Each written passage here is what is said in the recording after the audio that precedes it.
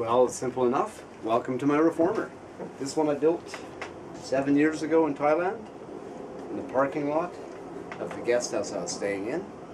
I'll show you my original one that I built 12 years ago. I'll show you that later, but this one I just assembled. I'll show you the pictures now, maybe.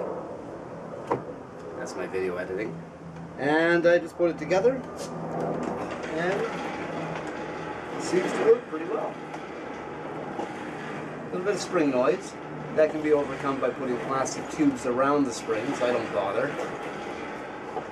Nice and strong. I guess I haven't done this in months. So, there you have it. A real reformer. Strong. I would like to say safe. Adjustable straps for hands and feet. Lots of different options. This one has a wooden frame, no welding required at all.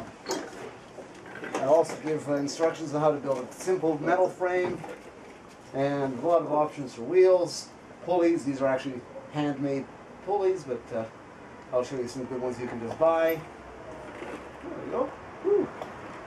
Good thing I've been dancing for 2 weeks, otherwise I wouldn't be able to be so flexible. In 4 months since I took this apart on the other side of the world.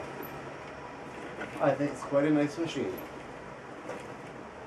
And it's 7 years old.